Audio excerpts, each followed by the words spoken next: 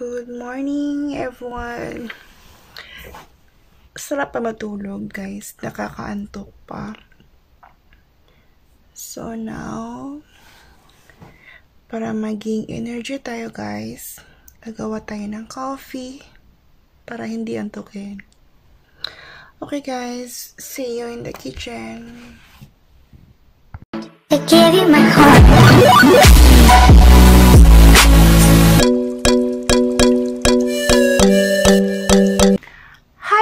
Welcome to my YouTube channel. Today guys, meron tayong gagawin para matanggal ang ating antok every morning. So malakas ang ating everyday's life. So now, I teach you guys how to make iced coffee caramel. Okay guys, see you. Please keep watching. Okay guys, meron tayong glass. Of course, we need glass. And lagyan natin ng 1 full teaspoon of coffee. Ito. And then, maglagay din tayo ng sugar. 1 tablespoon of sugar.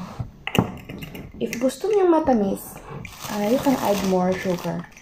Diba? 1 tablespoon of sugar. And then,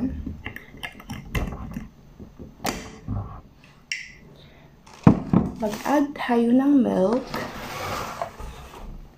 1/4 glass.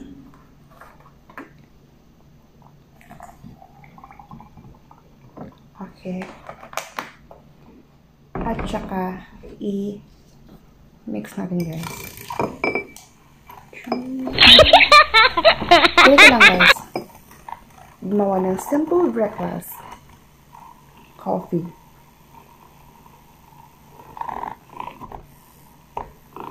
Kailangan maano siya guys, na-mix lahat ang coffee and sugar with milk. So,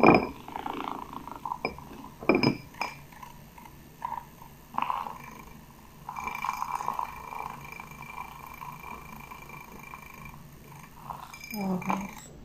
Ito na guys. Na-mix na siya. Bumabubbles na siya guys. So, after this, add water.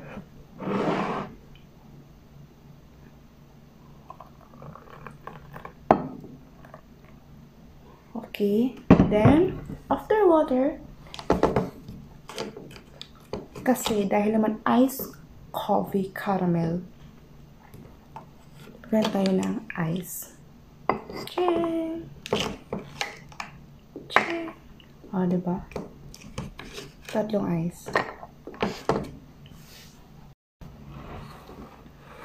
So, lagyan natin ng caramel ang ating coffee. Like flavor, diba?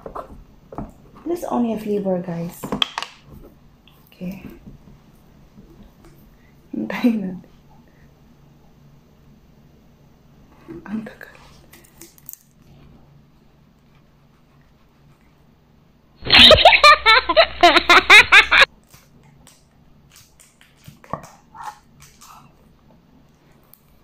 Put caramel.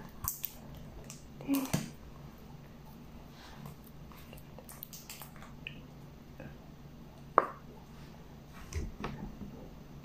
Maliit lang siya guys kasi matamis eh.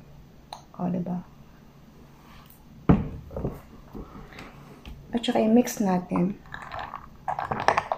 Magtutunaw lang siya.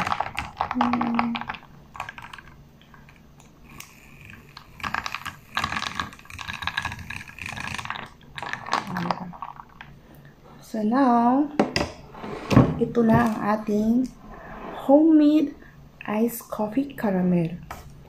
Ala Starbucks ang dating guys. So, tikman na natin ang ating homemade iced coffee.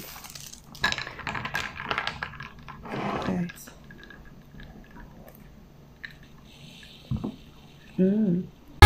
Oh my God! Wow! Sarap siya guys.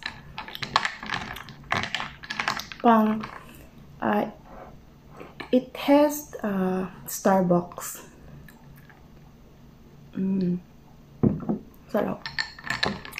Oh my God.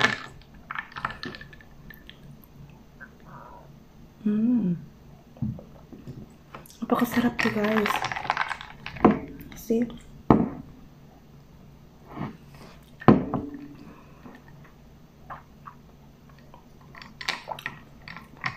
Parang ano is coffee.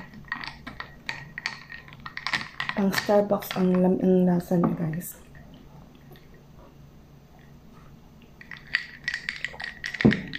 Matis mo ang pait ng coffee at saka yung caramel. Okay.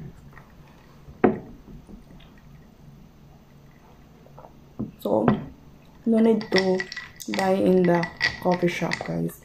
You can make it your own iced coffee caramel at your home. Diba? So, may coffee ka lang, ice, sugar, milk, caramel. It's good na, guys. Sarap.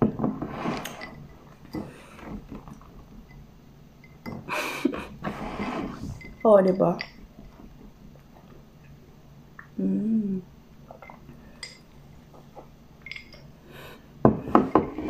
Oh. Ikaw naman.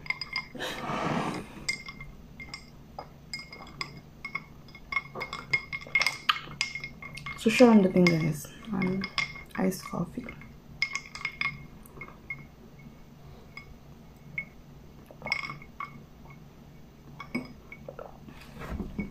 Okay, guys, on this vlog today. And please, don't forget to like, share, and subscribe.